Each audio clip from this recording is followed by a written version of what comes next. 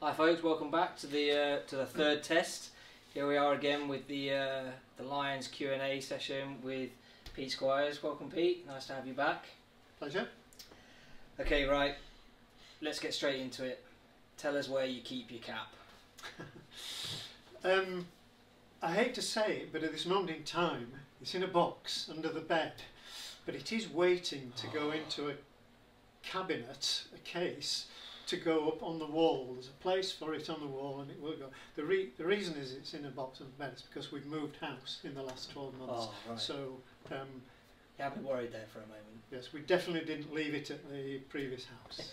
Come with us. That's reassuring. So prior to starting a match, did you have any little rituals or superstitions that you used to carry out, that you used to do before? No, I'm afraid I didn't have anything. I really just wanted the game to start. Wanted the referee's whistle to blow, but just get on with it. Get on with the game, please. Yeah.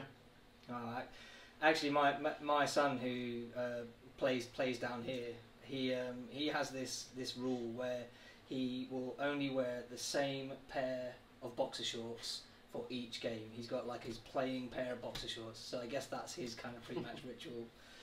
And so, can you tell us, were you ever approached to switch codes?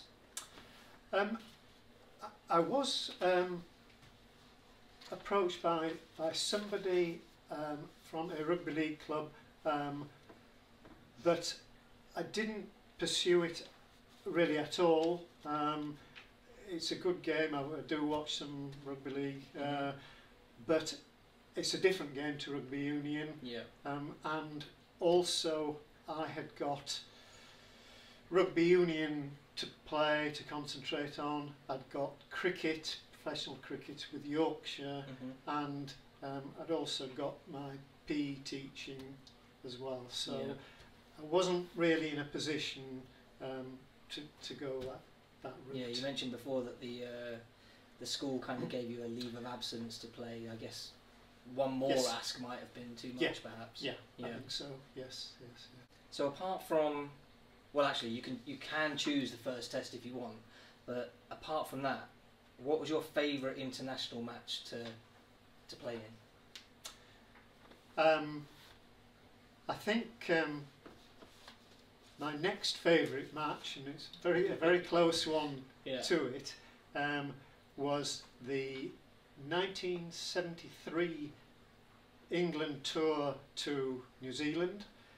We were supposed to be touring Argentina, but it was cancelled, and it hastily rearranged trip to New Zealand, where we lost all the warm-up games against the tourists, against the district sides, and on the last day of the tour we played against New Zealand and beat them, and that was the first time that England had beaten New Zealand on New Zealand soil.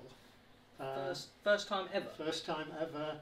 And we won the game 16-14, I believe, and I scored a try in that win. So I was pretty chuffed about it. Yeah, I'm pretty chuffed hearing about it.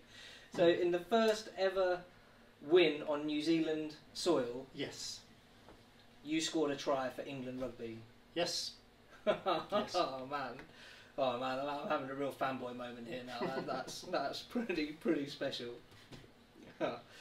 So what's the most frequently asked rugby question that you get asked?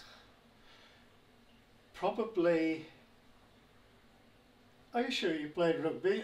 Your size and height, and really, I suppose I respond with, well, you do have.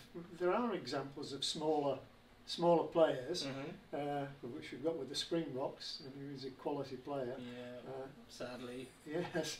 And obviously scrum halves still fall in the smaller category, but by sort of accident I did end up on the wing, and So I suppose that gets asked quite a lot. Right. And that's I suppose they do say that rugby's a game for all shapes, all sizes. So yes, I think that's what was always said, wasn't it? When the big lad went in the front row and the beanpole went in the second row. And I guess if you've got the skill and you've got the talent and you can do a job, then why not? I think so. Yeah. Yeah. Yeah. Tell us where the nickname Squidgy came from. I've thought about that, and I can only think. I don't honestly know, but I can only think it's something like a Squidgy Squires. So you don't remember? But I don't remember. I don't even remember when people. Not many people use it, to be honest, but I can't remember when it was started. But well, maybe there's a story out there somewhere. Perhaps we can ask whoever submitted the question to give us the answer as well, and then we'll all know. Yes, please. Okay, cool. So thinking back then, in terms of highlights for your sporting achievements in both rugby and cricket, can you pick out one in particular for each?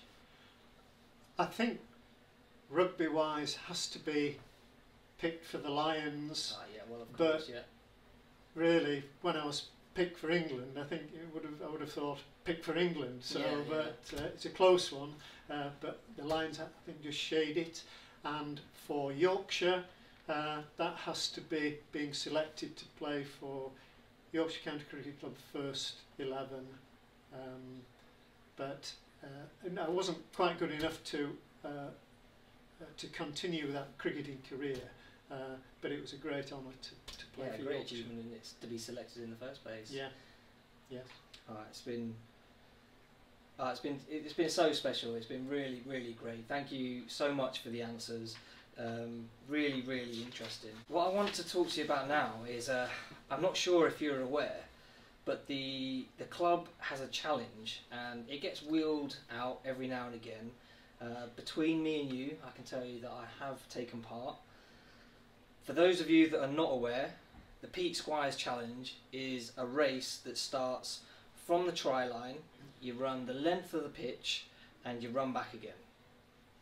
When I competed, I had a very formidable opponent, an ex club captain, Ian Barker. I wish that I could say it was competitive. It really, really wasn't. Barks won, but I definitely got the loudest cheer when I scored a try at the end. So, do you remember I said that I had two questions for you? My second question then, in kind of two parts. First one is, so how does it feel to have a Ripon Rugby Union Football Club challenge named in your honour? And second part, who would we like to see compete?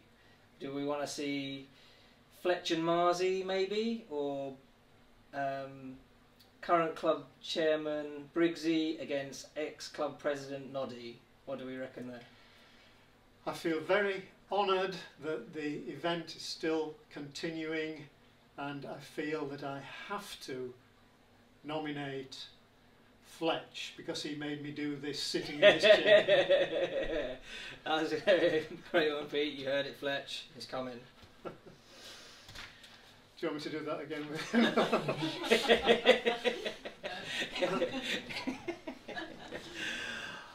Pete. Okay, so you are a Ripon Rugby Club legend, and you're certainly the most decorated of all our club alumni. On behalf of the club, on behalf of the exec committee and all of our club members, I really want to say like a massive, massive thank you. It's been really great. It's been funny. It's been interesting, and we've had a little bit of a laugh. So that's great. And for me especially, I've got to tell you, it's been a real pleasure, and you've made a middle-aged man with a mullet very, very happy. So cheers. Pleasure. It's been my pleasure. Thank you. Thank you.